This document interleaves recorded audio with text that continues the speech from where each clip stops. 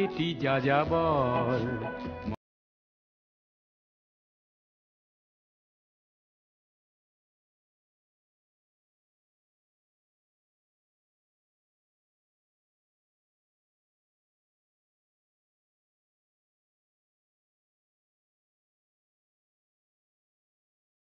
নমস্কাৰ বন্ধুসকল, জ্যোতিৰ জ্যোতিৰে ৰাভাৰ আভাৰে উদ্ভাসিত হৈ শিশু ভূপেনে বলিষ্ঠ কণ্ঠেৰে সংগীতৰ জগতত খোজ ৰাখিলে।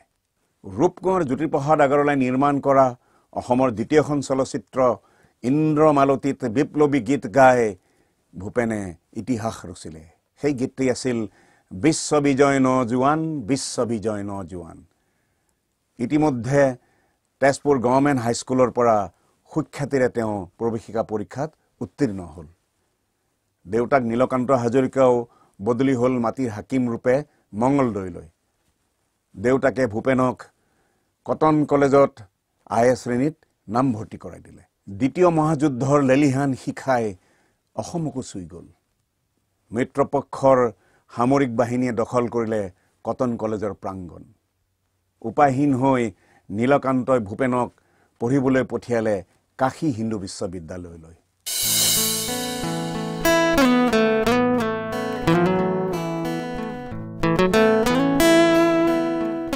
দেউতাই মোকে হাছতীয়া কোঠালিটো বনাই দিলে যেতিয়া মই নিজৰ মতে ভাবিব পাৰিম,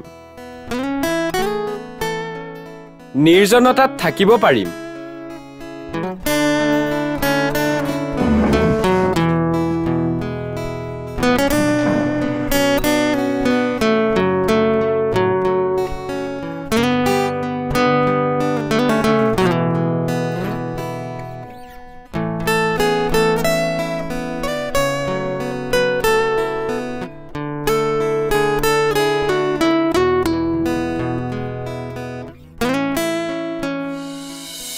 অগ্নিযুগৰ ফিৰিঙতি মই নতুন অসম গঢ়িম।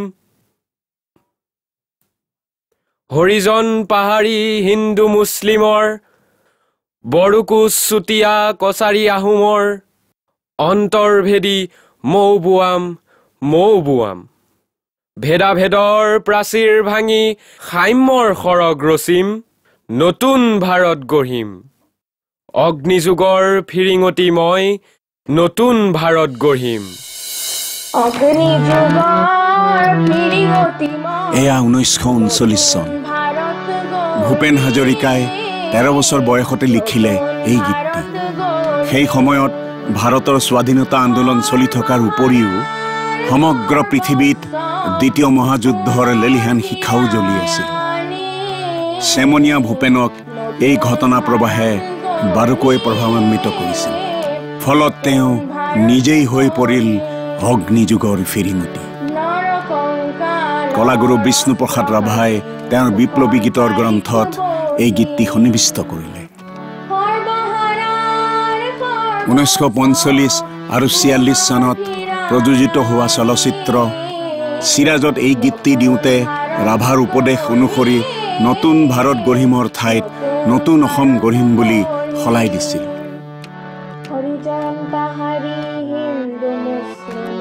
ডক্টৰ হাজৰিকাই নিজেই কৈছে যে তেতিয়া মই সাহস পাই গলো, নতুন নতুন গীত লিখিবলৈ প্ৰেৰণা পালো। তেওঁৰ জীৱন যেন সৃষ্টিৰ ন দিগন্তলৈ ধাৱমান হ'ল।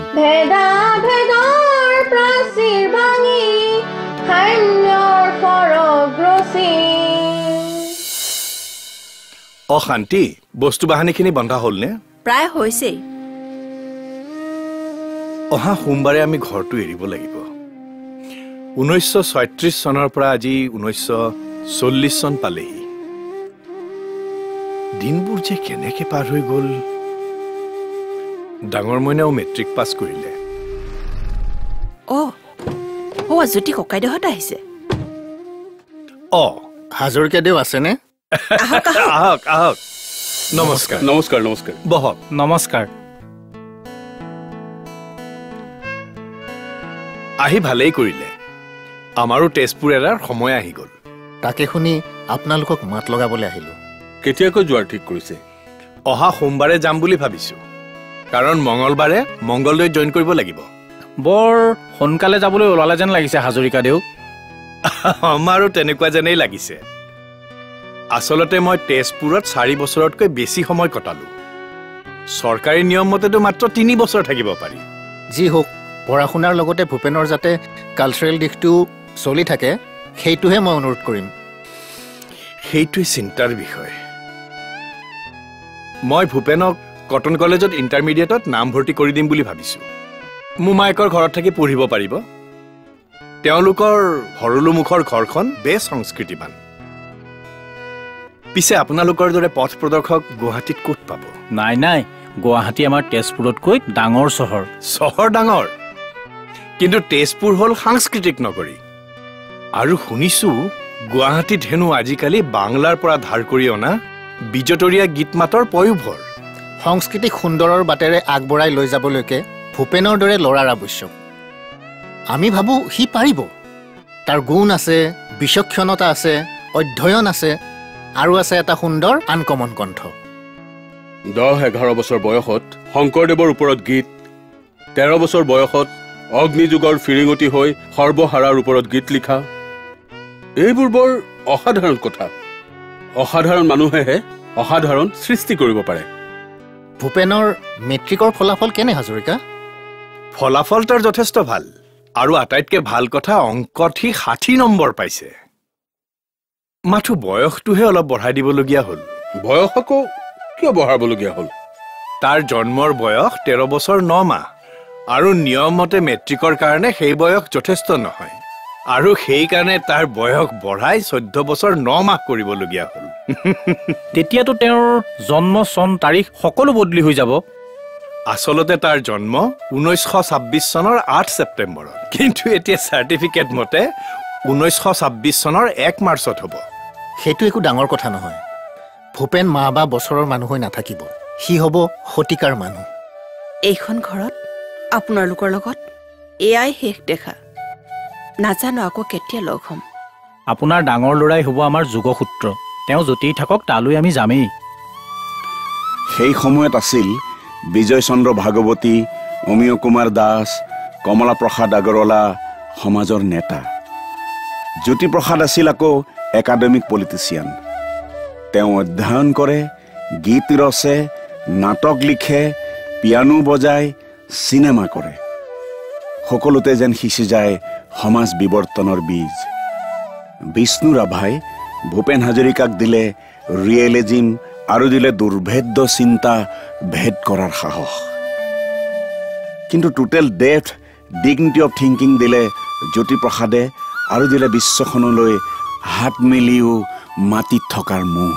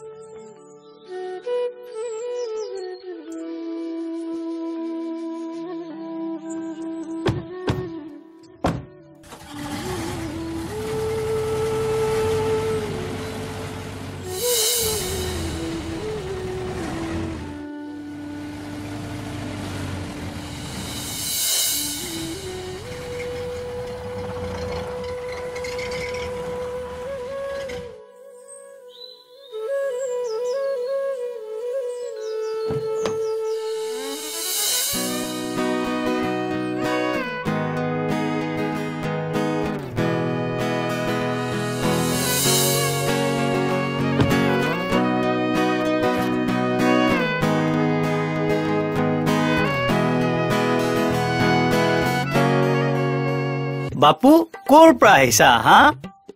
মই ইয়ালৈকে আহিছো, আৰু তেজপুৰৰ পৰা আহিছো। স্কুলত আহিছা হ'ব পাই। এইখন school cotton college school. Matric pass কৰছা? হয়। Are you sure that you belong to the college or school yet? Which school, sir? Cotton Collegiate School. No, sir. মই এটি যাযাবৰ, মই এটি যাযাবৰ মই এটি যাযাবৰ মই এটি যাযাবৰ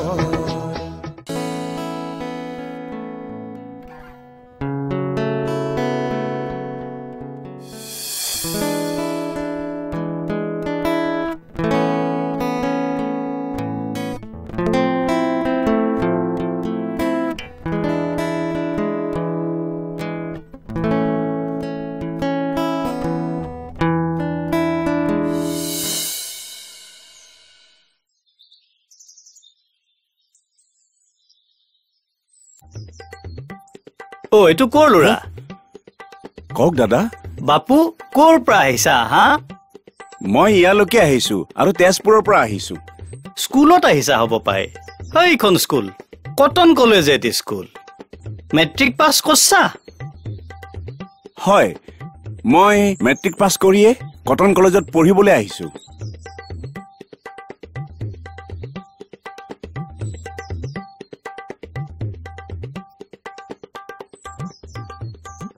ইমান সানা চলিতো মেট্ৰিক পাছ কৰছি বিশ্বাস কৰবাই নৰি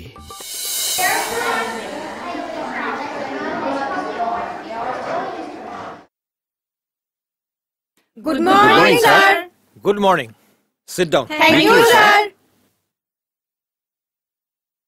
Oi, কলমটো দেচোন মই পাছত দি দিম দে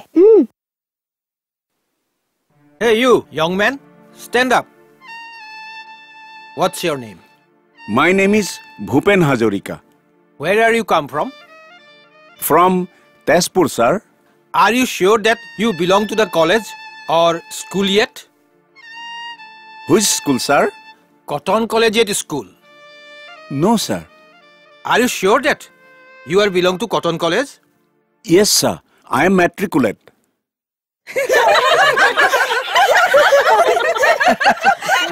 Oh, you are sure that you are matriculate? All right. What is a sonnet? Sonnet consists of 14 lines. What are the two last lines and what are they called? Heroic, sir. Good. You are college student. What is your father's name? Sri Nilakanta Hazarika. Oh, he was also my student. Please sit down.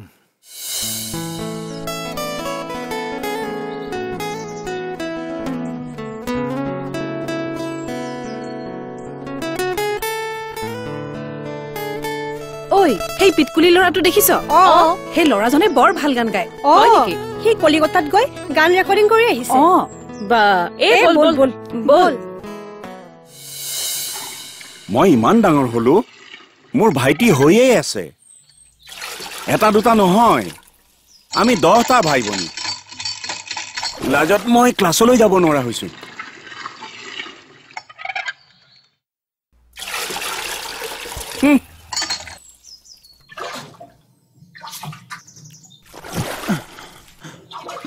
দেউতাক শুনাকে কওঁ Thus far and no farther. Thus far and no farther. Thus far and no farther. দেউতা ও দেউতা কচোন ডাঙৰ মইনা মানে আমাৰ কলেজখনৰ নৱাগত আদৰণি সভা মানে মোক ইংৰাজীতে বক্তৃতা দিবলৈ কৈছে আপুনি অলপ লিখি দিব নেকি লিখি দিম কিন্তু তই কি ক'ব বিচাৰ সেইটো মই জানিব লাগিব নহয় মানে আমাৰ কলেজখনৰ ঐতিহ্য ৰক্ষা কৰিম কলেজখনক ভাল পাওঁ এনেকুৱা ধৰণৰ কিছুমান কথা তইতো গান গোৱা ল'ৰা এটা কাম নকৰ কিয় কি দেউতা বক্তৃতা দিয়াতকে তই দুটা গান গাই নিদিয় কিয় চবেই ভাল পাব কথাটো ঠিকেই মই দুটা গান গোৱাই ভাল হ'ব কিন্তু কি গান গাম তেজপুৰত জ্যোতিপ্ৰসাদ আৰু বিষ্ণু ৰাভাৰ গান গালি এইবাৰ গুৱাহাটীত আন এজন ডাঙৰ গায়ক আনন্দীৰাম দাসৰ দুটা বনগীত শিকি গা মানুহে তেওঁক বনকোৱাৰ বুলিয়েই জানে তেওঁ শিকাব জানো চিনিয়ে নাপায় দেখোন শিকাব তেওঁ উজান বজাৰত থাকে নহয় ধুনীয়াকে শিকাই দিব কি হৈছে ভিনদেউ নহয় ডাঙৰ মইনাক দুটা বনগীত শিকাব লাগে বনকোৱাৰ আনন্দীৰামক বাদ দি বেলেগ কোন হ'ব পাৰে ঠিকেই কৈছে ডাঙৰ মইনা তেওঁৰ বনগীত শুনিলে সকলো আনন্দত বিভোৰ হৈ পৰে মোকো তেওঁ নিজৰ ছোৱালীৰ দৰে মৰম কৰে নহয় আমাৰ দলৰ বছৰীকীয়া অনুষ্ঠানলৈ এবাৰ তেওঁক মাতিছিলো তেতিয়াহ'লে ডাঙৰ মইনাক দেখোন তুমিয়ে লৈ যাব পাৰা পাৰিমতো কেতিয়াকৈ যাবা ডাঙৰ মইনা মাহী আমাৰ কলেজৰ মহাবিদ্যালয় সপ্তাহ আছে তাতে মোক ইংৰাজীতে বক্তৃতা দিবলৈ কৈছে দেউতাই ক'লে দুটা বনগীত গোৱাই ভাল হ'ব তুমি গায়ক ইতিমধ্যে কেইবাটাও গান ৰেকৰ্ডিং কৰিছাই আৰু কটন কলেজেও জানো তুমি কি ধৰণৰ গায়ক নে কি কয় ভিন্দু ঠিক আছে মাহী কাইলৈ কলেজ বন্ধ আপুনি মোক লৈ যাব ওলাবা তেনে তোমাক গটালো মই কাইলৈ ৰাতিপুৱাই নদী পাৰ হৈ মংগলদৈলৈ যাবলগীয়া আছে অফিচত বহুত কাম পৰি আছে হ'ব ভিন্দু ডাঙৰ মইনা কওক মাহীদেউ কটন কলেজত পঢ়ি কেনে লাগিছে প্ৰায় ছাত্ৰ ছাত্ৰী নিশ্চয় তোমাতকৈ ভালেখিনিয়ে ডাঙৰ মাহীদেউ মোৰ শ্ৰেণীৰ প্ৰায় ল'ৰা ছোৱালীয়ে মোতকৈ বয়সত ডাঙৰ সিহঁতে মোক কলেজীয়া ল'ৰা বুলিয়ে নেভাবে কিয় মোতকৈ সিহঁত বয়সত ডাঙৰ যে কিন্তু মাহীদেউ অধ্যাপকসকল খুবেই ভাল যেনে ইংৰাজীৰ পিচি ৰয় সংস্কৃতৰ লক্ষী চেটাৰ্জী ইত্যাদি ইত্যাদি এজন বৰ ডাঙৰ পণ্ডিতে আমাক পঢ়ুৱাই তেওঁ হেনো দেউতাকো পঢ়ুৱাইছিল কোন তেখেত ডক্টৰ বাণীকান্ত কাকতি তেওঁতো বিদগ্ধ পণ্ডিত আৰু এজন ভাল প্ৰফেচাৰ আছে লিভ ভেকেন্সিত কাম কৰিবলৈ আহিছে তেওঁৰ নাম বিপিন বৰগোহাঁই ডিব্ৰুগড়ৰ পিনৰ মানুহজন দেখিলেই ভাল লাগে বৰ ৰোমান্টিক যেন লাগে হাতে পাছে মিলি তোমাৰ কলেজীয়া জীৱন ভাল এই ৰ'ব আহি পালো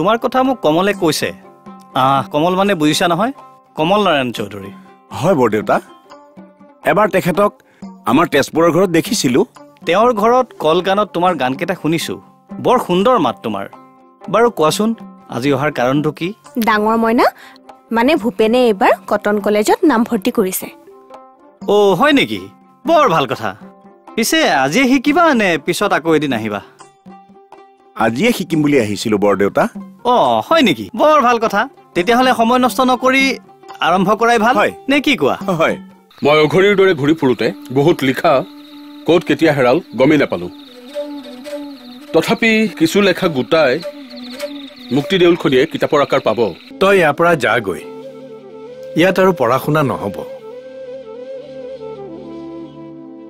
যাগৈ মানে কলৈ যাম দেউতা কলিকতা বা পাটনা সেইফালে যাগৈ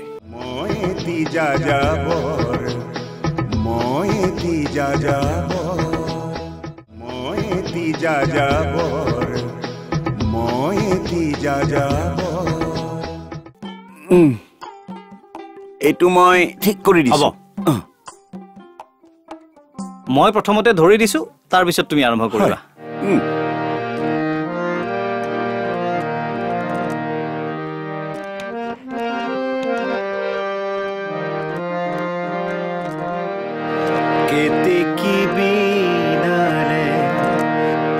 ডালতো মইনা কেতে কি বিনালে ডাল গোলাপী উঠেৰে ৰহন সানি দিলে তোৰে হেঙুলীয়া গাল মইনা কেতে কি বিনালে ডাল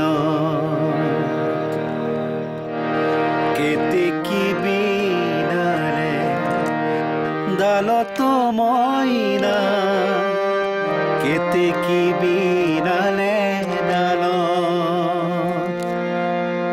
গোলাপী উঠেৰে ৰহন সানি দিলে তোৰে হেঙুলীয়া গাল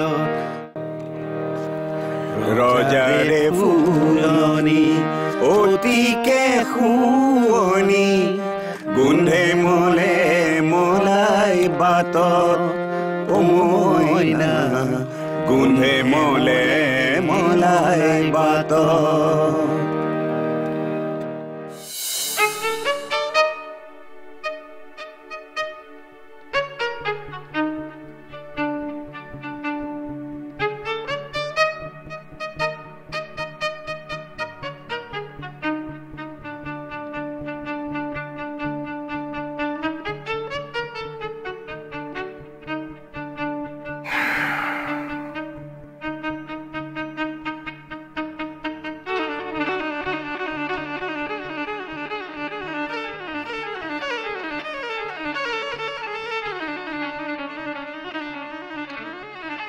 কি চিন্তা কৰি আছে আজি বন্ধৰ দিন দুপৰীয়া হোৱাৰ সময় হৈছে নহয় মই বৰ চিন্তাত পৰিছো হে কিনো হল লৰা ছোৱালীয়ে ভৰপুৰ ঘৰখন সুখ শান্তিতেতো আছো তাতে ডাঙৰ মইনা ইমান কম বয়সতে নাম কৰিছে ইয়াতকৈ আৰু কি লাগিছে ভগৱানৰ কৃপাত সেইবোৰ সব ঠিকেই আছে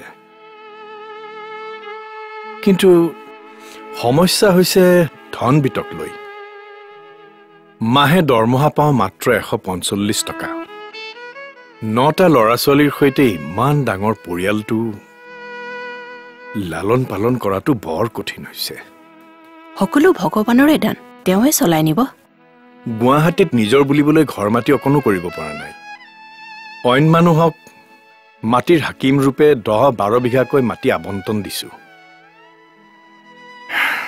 কিন্তু নিজৰহে একো নাই ভগৱানৰ ওপৰত চব এৰি দিয়ক দ্বিতীয় মহাযুদ্ধৰ বাবে ডাঙৰ মইনাৰ পঢ়া শুনাও বন্ধ হ'ল তাৰটো অকলে বন্ধ হোৱা নাই কলেজখন মিলিটেৰীয়ে দখল কৰি লৈছে সকলো ছাত্ৰ ছাত্ৰীৰ পঢ়া শুনা বন্ধ হৈছে তাক লৈ কিয় ইমান চিন্তা কৰিব লাগে মই ভাবিছো ডাঙৰ মইনাক কলিকতা পাটনা বা বানাৰসলৈ পঢ়িবলৈ পঠিয়াও বহু দিনলৈ ল'ৰাটো চকুৰ আঁতৰত থাকিব কিন্তু ভৱিষ্যতৰ খাতিৰতো পঠাবই লাগিব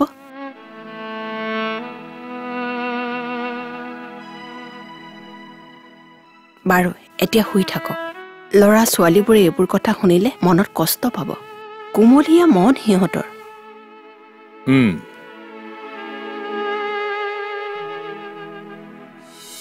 কমৰেড নীৰেণ লাহিৰী আৰু হৰিদাস কক কমৰেড মই অঘৰীৰ দৰে ঘূৰি ফুৰোতে বহুত লিখা ক'ত কেতিয়া হেৰাল গমেই নাপালো তথাপি কিছু লেখা গোটাই মুক্তি দেউলখনিয়ে কিতাপৰ আকাৰ পাব জাগ্ৰত জনতাই নিশ্চয় গ্ৰহণ কৰিব প্ৰগতি প্ৰকাশনে কিতাপখন ছপাই উলিয়াব তাতে ভূপেনৰো দুটা ফুকলীয়া বয়সত লিখা গানো দিছো কোনকেইটা কমৰেড অগ্নিযুগৰ ফিৰিঙতি মই আৰু আগুৱাই বল এই দুটা কমৰেড ব্ৰিটিছ শত্ৰুৰ চিপাহী অহা যেন পাওঁ শৃংখলাবৰ হ'ল বলক কমৰেড চিৰাখিনো লৈ লোৱা লুইতৰ পানীত তিয়াই খাম সকলো লোৱা হৈছে কমৰেড বলা বলক বলক বলক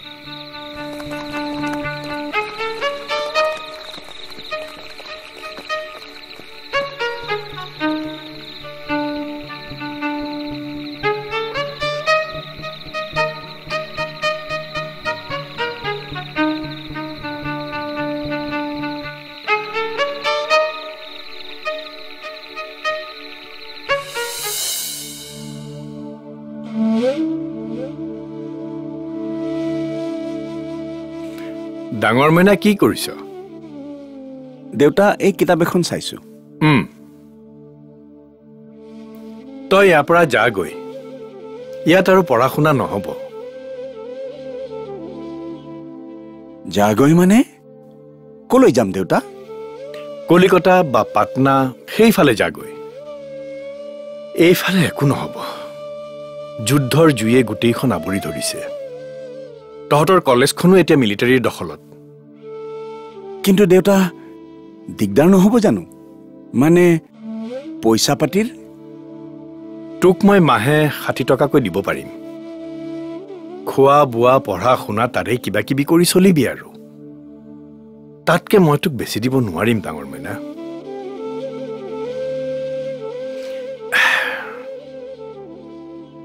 যা ভাত পানী খাই লগৈ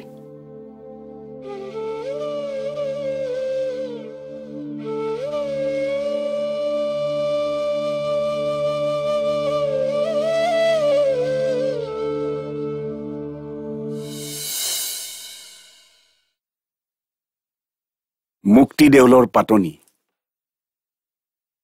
এবাৰ পঢ়ো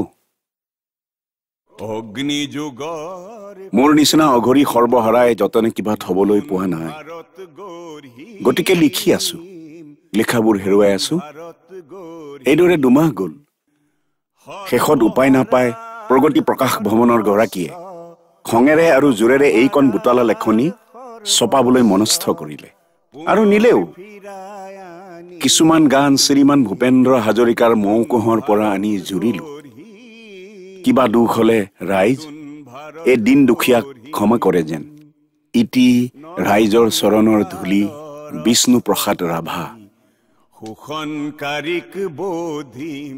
বিষ্ণু প্ৰসাদ ৰাভাৰ মুক্তি দেউলে ভূপেনক বৰ আনন্দ দিলে তেওঁ যেন স্বীকৃতি পালে ডক্টৰ হাজৰিকাই নিজেই কৈছে বিষ্ণু ৰাভা লুকাই আছিল যদিও অসমৰ কোনো পুলিচে তেওঁক ধৰা নাছিল লুকাই থকা মানে ভৰলুমুখ মাছ খোৱাত থিয়েটাৰ কৰেহি কিন্তু কোনেও নধৰে তেতিয়াৰ ব্ৰিটিছ পুলিচ কেইজন হয়তো বৰ সভ্য আৰু ভদ্ৰ আছিল সেই সময়ত বহুত পুলিচ অফিচাৰে সন্মান কৰি তেওঁক আশ্ৰয়ো দিছিল Sir, I have come from Assam to study in Banaras Hindu University.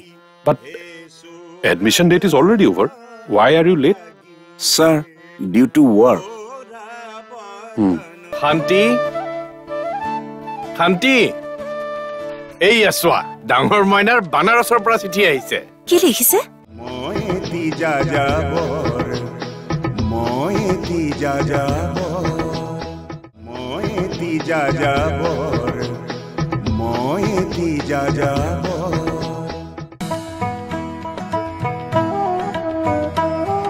কলিকতাটো জাপানৰ বোমা পৰাত অইন ছাত্ৰৰ লগত ভূপেনো বেনাৰস হিন্দু বিশ্ববিদ্যালয়লৈ পঢ়িবলৈ গ'ল নামভৰ্তিৰ দিন পাৰ হৈ যোৱাত সহায় ল'লে ভাইচ চেঞ্চেলৰ ডক্টৰ সৰ্বপল্লী ৰাধাকৃষ্ণনৰ বেৰিয়া কি বেৰিয়া মে বৰ যাওঁ ৰে বাবা বৰ যাওঁ ৰে বাবা ঝাঝাৰা মাৰাৱা জিনা Sir, namaskar.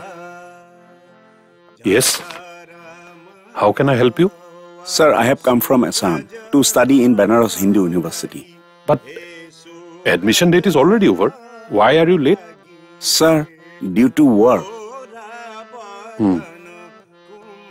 War is really devastating for all. ঝাঝারা মারাওয়া सूरज दह लगी है सूरज दह लगी है Give this to my assistant. Your admission will be done. Thank you, sir. Thank you. God bless you. And listen. Sir? War is not an absence of peace. It's a virtue, state of mind, disposition of benevolence, confidence and justice. So put your effort in your studies. And remember one thing. This university does not produce only scholars.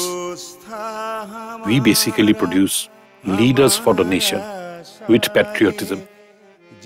You may go now. Thank you, sir. Hindustan हमारा हमारा सारे जहां से अच्छा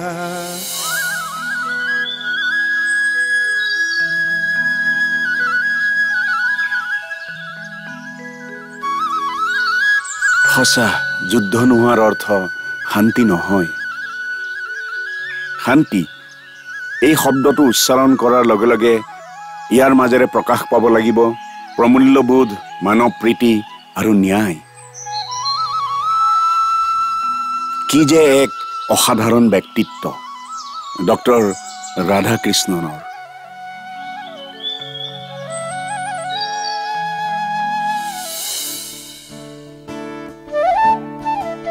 শান্তি শান্তি এই আসোৱা ডাঙৰ মইনাৰ বানাৰসৰ পৰা চিঠি আহিছে কি লিখিছে সি ভালে আছে নহয় বহা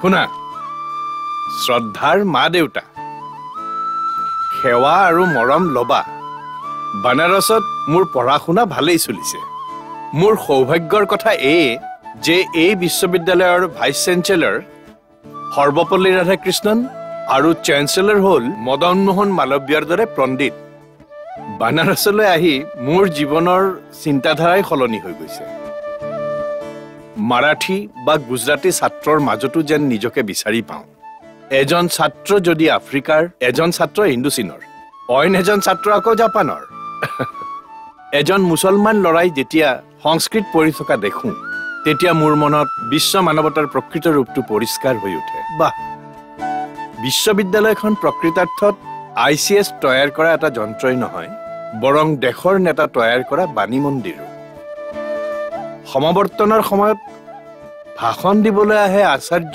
কৃপালনী পণ্ডিত জৱাহৰলাল নেহেৰু তেজ বাহাদুৰ ছাপ্ৰু মৌলানা আব্দুল কালাম আজাদ আদি বিখ্যাত লোকসকলে কলিকতাত থকা হলে হয়তো মই পূৰ্ব ভাৰতীয় হৈ থাকিলোহেঁতেন কিন্তু বানাৰসলৈ আহি যেন মই মহাভাৰতৰ সন্ধান পালো আপোনালোক ভালে থাকিব পুনৰ সেৱাৰে ডাঙৰ মইনা ডাঙৰ মইনা সঁচাকৈ ডাঙৰ হ'ল সঁচা অৰ্থত বিশ্ববিদ্যালয়ৰ ছাত্ৰ আৰু মনে প্ৰাণে বিশ্ব নাগৰিক হ'বলৈ গৈ আছে वन्दे मातरम मातरम वन्दे मातरम सुजलाम सुफलाम मलयज शीतलाम सस्वश्यामलम मातरम वन्दे मातरम वन्दे मातरम ডাঙৰ মইনা মই খবৰ পোৱা মতে বানাৰসত লাহে লাহে গণ্ডগোলবোৰ সাম কাটিছে তই লাহে লাহে যোৱাৰ যোজা কৰাই ভাল হ'ব নেকি কিন্তু যোৱাৰ আগতে টেলিগ্ৰাম এখন কৰি সকলো জানি লোৱাটো ভাল ঠিকেই বেনাৰসত নিশ্চয় থলুৱা ল'ৰা চাচিনাকি আছে তোৰ আছে জ্ঞানন্দ চক্ৰৱৰ্তী কাইলৈ মই তালে এখন টেলিগ্ৰাম কৰিম ঠিক আছে এটা ভাল খবৰ আছে নহয় কি দেউতা ভৱপ্ৰিয়াৰ বিয়া ঠিক হৈছে মাহীৰ বিয়া মহা কৰ মাহী ভিনদেউৱে জানে তুমি নাজানা মাহী জানো ভিনদেউৰ মুখৰ পৰাই শুনা বৰ ভাল মানুহ তেওঁৰ নাম ডক্টৰ ঘনশ্যাম দাস পূজনীয় মা দেউতা সেৱা ল'ব মই ভালে ভালে আহি পালোহি আহিয়ে ক্লাছত ব্যস্ত থকাৰ বাবে চিঠি লিখা দুদিনমান পলম হ'ল বিশ্ববিদ্যালয়ৰ পঢ়া শুনাৰ লগতে ইয়াত মুন্সী প্ৰেমচান্দ ফিৰাক গোৰখপুৰীৰ ৰচনাৰো সোৱাদ লৈছো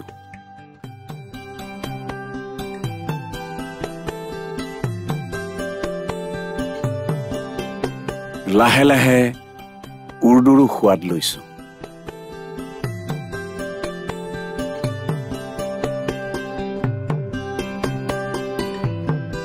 মনত যেনে নতুন দিগন্ত মুকলি হ'ল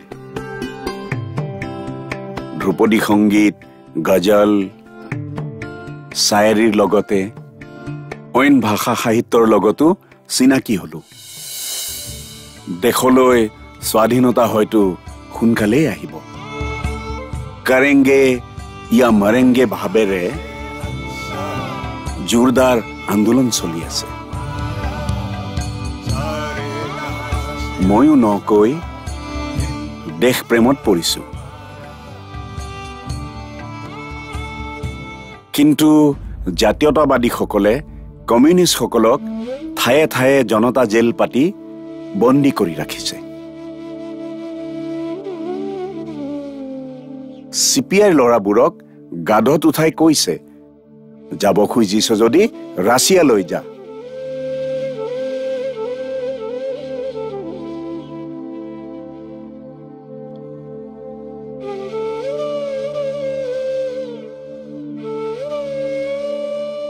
মই ভাবো চিন্তাবোৰ অলপ উগ্ৰ হৈছে নেকি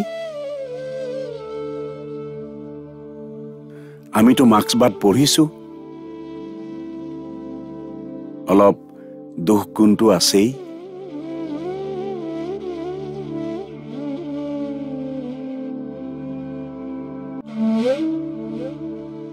এটা ভাল খবৰ আমাৰ ইউনিভাৰ্চিটিৰ সভা এখনত লোকপ্ৰিয় গোপীনাথ বৰদলৈয়ে ভাষণ দিবলৈ আহিব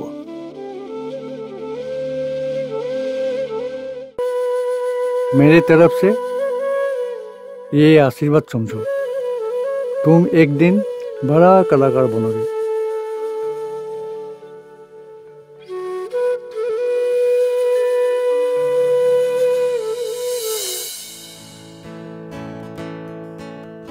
ভূপেন এওঁ কোন চিনি পাইছেনে নাজানো সঁচাই কোন তেওঁ তেখেত হ'ল বিখ্যাত উদ্যোগপতি ঘনশ্যাম দাস বিৰলা কি অঁ কি আচৰিত মই এটি যাযাবৰ মই এটি যাযাবৰ মই এটি যাযাবৰ মই এটি যাযাবৰ मन लागो यार फकीरी में मन लागो यार फकीरी में मन लागो यार फकीरी में हाँ कबीरा एक सिंदूर बुरका जल दिया लगाई नैनन प्रीतम नम रहा दूजा कहाँ समाई प्रीत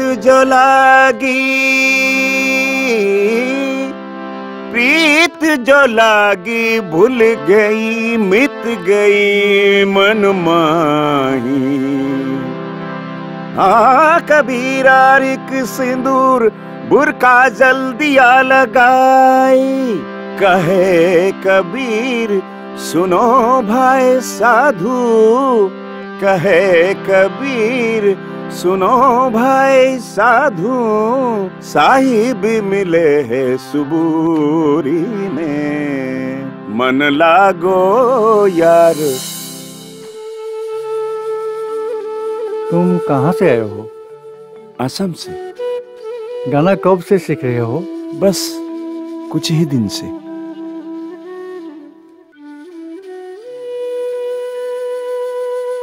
मेरे तरफ से ये आशीर्वाद समझो तुम एक दिन बड़ा कलाकार बनोगे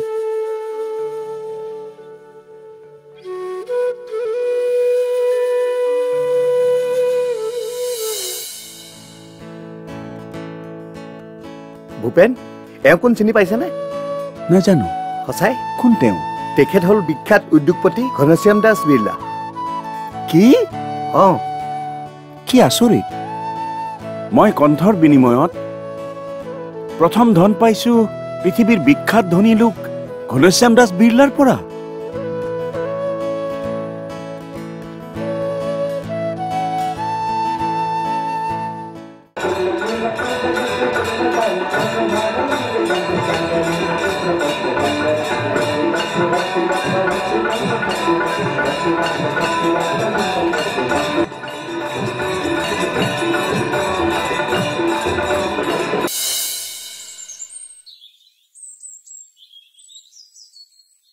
আগত হেয়া ডালমন্দি গলি কিন্তু আমি তালৈ যাব নোৱাৰো কিয় নিষিদ্ধ নেকি তেনেকুৱা বুলিয়ে ধৰা নিষিদ্ধ কিয় তাত চলে গান নাচৰ লহৰে লহৰে হিয়া দিয়া নিয়াৰ বেহা কি গান চলে তাত গজল কজৰি ঠুমৰি ইত্যাদি সেয়াতো ভাৰতীয় সংগীতত থকা নিষিদ্ধ কিয় ইয়াৰ উত্তৰ মই দিব নোৱাৰিম এয়া সমাজে বান্ধি দিয়া নিয়ম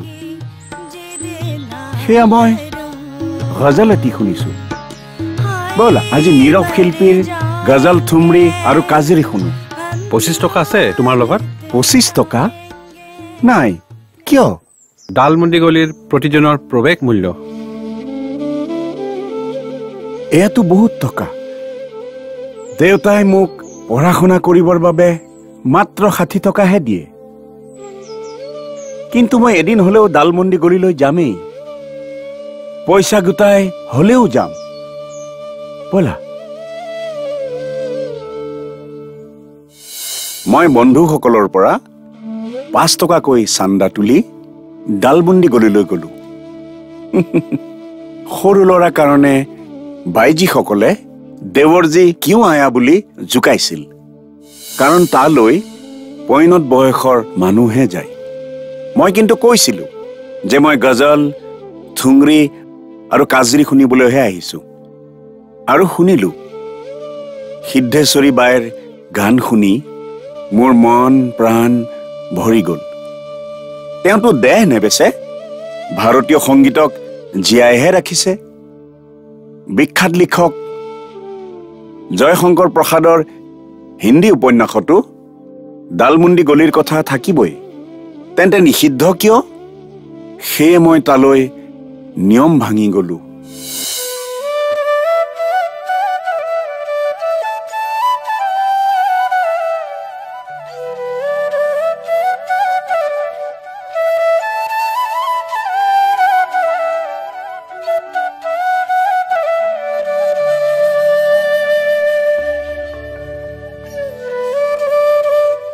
Sir? You are the youngest MA, it seems. God bless you. Thank you, sir. यशस्वी भव जहां भी जाओ महकते हुए जाओ जैसे गुलाब का फूल है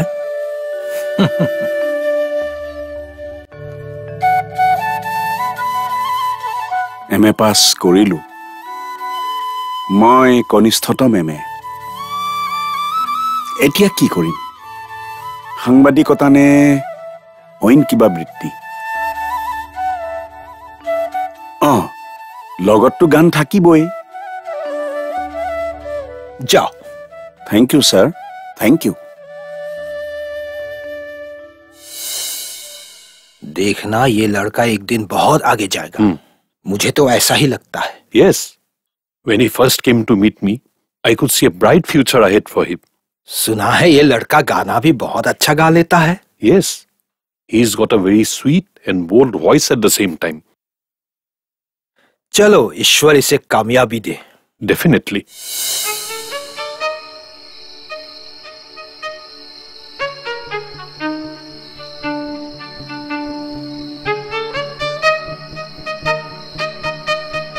দেউতা মোক মাতিছিলে মাতিছিলো বহ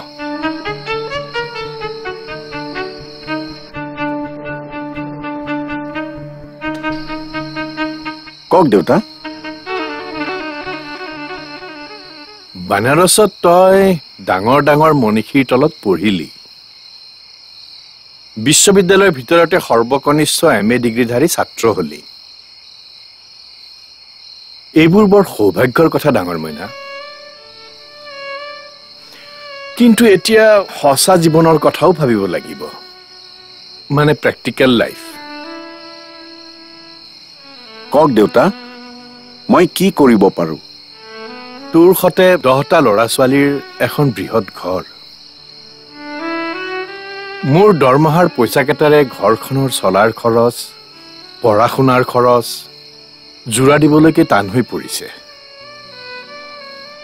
মই ভাবো তই কোনো কলেজত অধ্যাপকৰ চাকৰি এটাকে যোগাৰ কৰি ল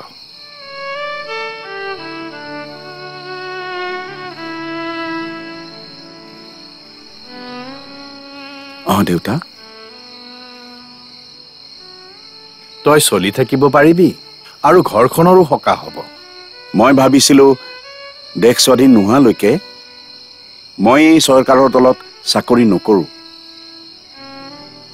স্বাধীনতা হয়তো সোনকালে আহিব উকমুকনি শুনিছো ধান পকে মানে তুনিৰ মৰণ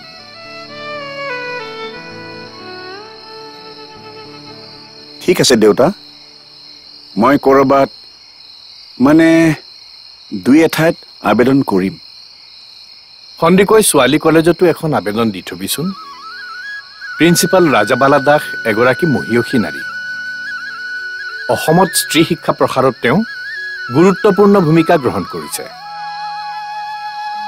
সন্দিকৈ ছোৱালী কলেজ?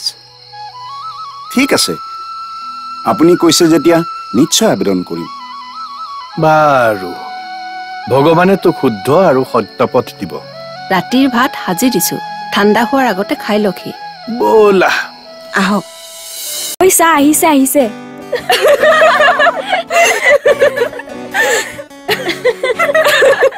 ঐ চাহ চাহ, কপি উঠে তাজমহল আহিছে। মই অগ্নিযুগৰ ফিৰিংগতি বুলিহে জানো। মই আবেদন কৰিছিলো, আপুনি চাকৰিটো দিলে, বহুত ধন্যবাদ। কিন্তু মই চাকৰিটো নকৰো বুলি ভাবিছো। মই এটি যাযাবৰ